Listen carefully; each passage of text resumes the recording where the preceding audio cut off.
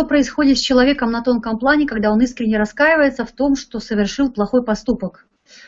Ну, давайте начнем с того, что происходит с человеком, когда он совершает плохой поступок. Я уже говорила о том, что человек на тонком плане является самоорганизующейся системой. Что это такое? Вы запроектированы так, что когда вы начинаете разрушать себя, либо окружающий мир, у вас автоматически меняется конфигурация полей тонкого плана. Давайте пока сейчас это так назовем. И конфигурация полей строит вашу судьбу.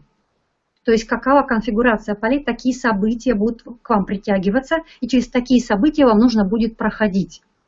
То есть даже если вы раскаялись в совершенном поступке, конфигурация полей уже изменилась. Ну, то есть, допустим, вы жестоко обращаетесь с животными, или вы грубите своим близким, или делаете сотни неприятных вещей, не будем сейчас о них говорить, вы сами каждый можете домыслить в своей голове. Так вот, если вы делаете подобные вещи, то у вас заблокированы кое-какие системы тонкого плана. И это строит вашу судьбу. Так вот, когда вы раскаялись в поступке, эти системы будут у вас частично разблокированы специальной службой. Есть служба, которая обслуживает, так скажем, людей. Но почему частично? Потому что во время агрессии, которую вы производили по отношению к миру или к другому человеку, или по отношению к себе, и это тоже такой необычный случай, потому что человек бывает оскорбляет себя. Вот у нас есть знакомые, которые ругают себя, ненавидят себя. Это атака на свои полевые структуры. То есть вы сам себя убиваете. Нужно еще будет компенсировать весь тот ущерб, который вы причинили человеку или своему существу или миру, когда вы разрушали его. То есть, допустим, если вы накричали на своего близкого, вы разбили у него, допустим, у него вот серьезные ментальные структуры сформированы, он ученый, он мыслитель, или художник, или тонкое существо. Вы залетаете в квартиру, у вас плохое настроение, начинаете на него орать. Вы разрушаете часть систем, допустим, у него на голове. Вас моментально блокирует ваши системы, вы больше орать не будете. Или вам будет очень трудно орать. Или ваши крики не будут больше достигать этого человека. И вот такой вот ходите скукоженный. Но дело-то в чем? Да, вы раскаялись, замечательно. Вас немножко разблокировали вот эту руку. Но тело-то и так и будет вот так вот. Вот так вот вы и будете ходить на тонком плане. Почему? Потому что мало прекратить орать, мало прекратить делать плохие вещи. Нужно компенсировать человеку тот ущерб, который вы нанесли. То есть какой-то заботой о нем, какой-то помощью, извиниться перед ним, не унижаться, не ползать в ногах. Я подчеркиваю, это разные вещи, а извиниться перед человеком. Сказать, что вы осознали, что вы так неправильно поступили, чем вы можете ему помочь. То есть какими-то своими добрыми делами или поступками. Допустим, вы разбрызгиваете этот, как у нас говорят наши немецкие друзья, разбрызгиваете этот яд вот над странами Евросоюза, да? Вы гнобите здоровье сотен тысяч, миллионов людей. И вас тоже вот так вот блокируют. И очень многие люди думают, что если они рождаются в следующей жизни, такой заблокированный, они пришли за помощью, то можно что-то сделать, Лена разблокирует, они дальше побегут. Нет. Вы ни одному человеку причинили проблему. Если будут рождаться потом дети урода от того, что вы будете это разбрасывать, то вы будете какое-то количество сотен тысяч лет ходить вот так и ухаживать за этими детьми в домах престарелых или делать какую-то работу, или каким-то образом их обслуживать. Это будет длиться не одно столетие. То есть думайте, прежде чем вы что-то делаете.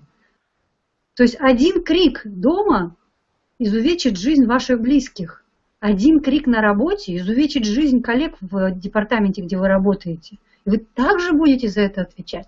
То есть это серьезное отношение к жизни, серьезный подход. Учитывайте масштаб. Григорий, хочешь что-нибудь добавить?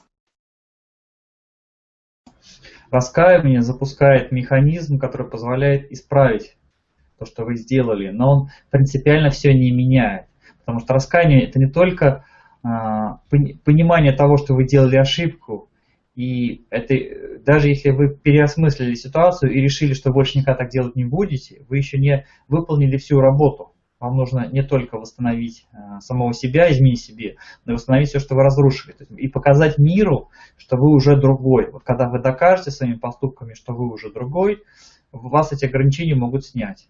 А если вы заходили в своих, скажем так, отрицательных склонностях очень далеко, то доказать вам придется очень серьезно, что вы снова это не сделаете.